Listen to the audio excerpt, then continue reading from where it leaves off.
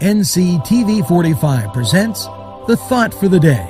Monday through Friday, we give you a message of spirituality and inspiration. Hello and welcome to NCTV45's Thought for the Day. Today's thought: do not forget the works of the Lord. What we have heard and know, and what our fathers have declared to us, we will declare to the generations to come. The glorious deeds of the Lord and His strength, that they too may rise and declare to their sons that they should put their hope in God. For NCTV45, I'm Angelo Parada, and this was the Thought for the Day.